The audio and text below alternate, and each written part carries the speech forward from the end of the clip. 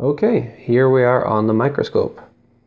You can see this is 4x, and I can move. You can see here outside, you see these lines leading up. If you see those, you're too far to one side or another. Here you can see the grid starts, this 5x5 grid, and it goes down to the end, and you see the lines again.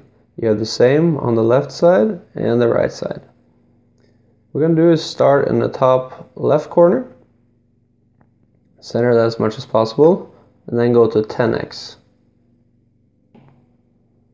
Then we'll use the fine adjustment to look at the cells, get them as clear as possible. Then we can go to 20x. When you get to 20x here, you can see that it's pretty dark. I got to increase the lighting. There should not be this many blue cells, but this is an old and abused sample. Now it's starting to see pretty clearly how many cells are alive and how many are dead. What you don't see so clearly is exactly where you are. So that's when it helps to go up again. You see those lines? Now you know you're all the way up north. Go over to the side, see the lines? There you go. Alright, now we found the top left corner.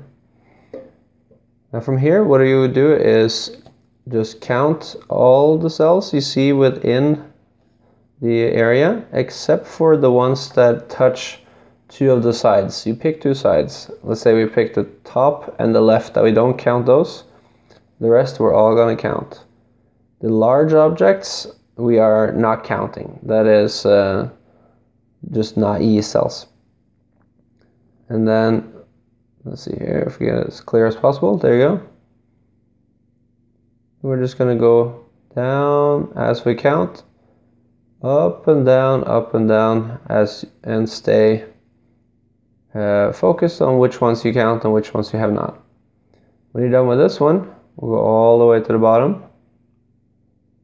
Let's see, here we go. That's the bottom. So we'll go up there and count all these slowly, making sure we get an accurate count. And so once we're done with all of them, we'll count just the blue ones. And then we can make it up. This will be the second one. That's the third. Top of the third. And we're going to go one over to count the center. Once you count the center one, you can go all the way down to the bottom. Go all over to one side. Let's see. Here. Count all of those. Now we're on the bottom left corner.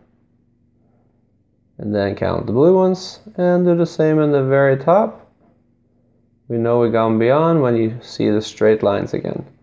That would be the top right corner. Focus it, count all blue cells and all white cells. There should not be this many blue cells, but this is an old and abused sample. And here is a 40x of the same sample.